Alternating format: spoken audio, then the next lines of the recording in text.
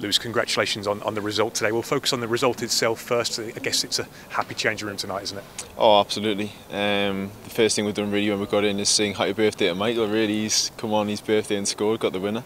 But obviously, yeah, we're delighted with the win as well, to bounce back after midweek game. But yeah, delighted. And yeah, it sort of shows the resilience of the team too. You know, we talked about the first defeat over at Coventry and what that led to, and we had another defeat in midweek and we've bounced straight back from it.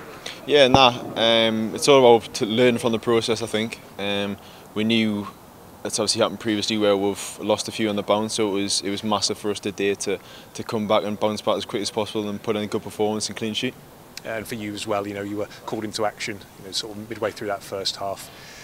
I know, game time you'd have loved to have had loads more this season. Who knows, it could be a bit more through circumstances. Have you, despite not played as much as you'd like to, have you kind of felt quite involved still, hopefully? Yeah, it's tough. I'm not going to lie, it's a tough thing. I think every footballer kind of go through this period at some point in their career. It's about kind of keeping yourself happy and trying to do everything you can to maintain a level.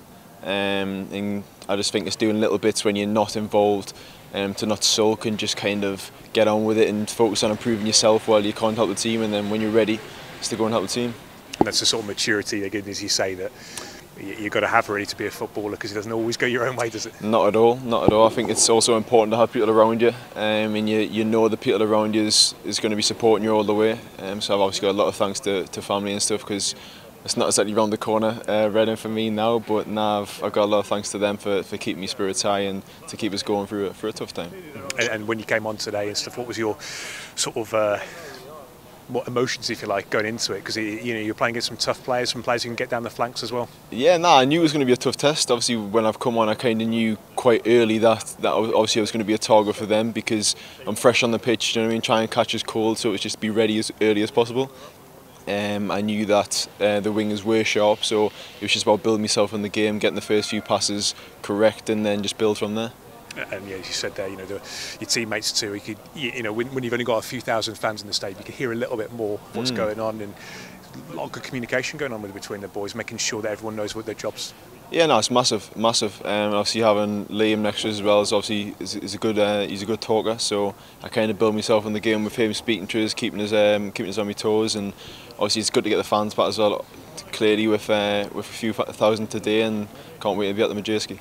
That's the thing, because personally, I don't know the diagnosis for Omar. Obviously we don't want him to be injured if but if should that be the case, if you have to slot in a left back, I'm sure you'll do that gladly, won't you? Yeah, no, it's part of football. I'm afraid. Obviously good for Omar.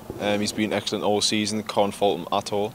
But I don't know. It's up to the manager really what happens from now. But I'll be ready if I'm called upon.